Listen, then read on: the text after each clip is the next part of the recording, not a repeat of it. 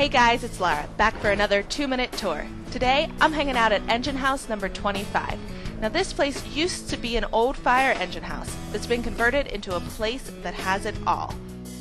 The Engine House is not only home to Duane Rieder's photography studio, where he's photographed greats like Ben Roethlisberger, Troy Polamalu, and even his own wine labels.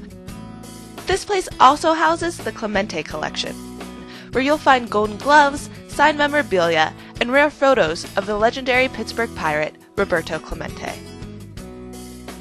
Right now I'm in the wine cellar, where we're about to roll up our sleeves and get our hands a little dirty as we crush the grapes for the 2009 Cabernet. At Engine House 25, the recipe for wine is an old Italian tradition, taught to Duane by Nino, who's been making this particular recipe for over 50 years. The process is pretty simple. The fermented grapes are packed into this century-old press and squished down to get the best quality juices.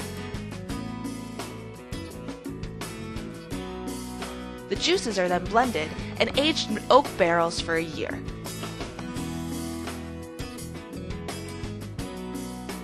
The press is then dismantled, the old grapes removed, and the process starts all over again.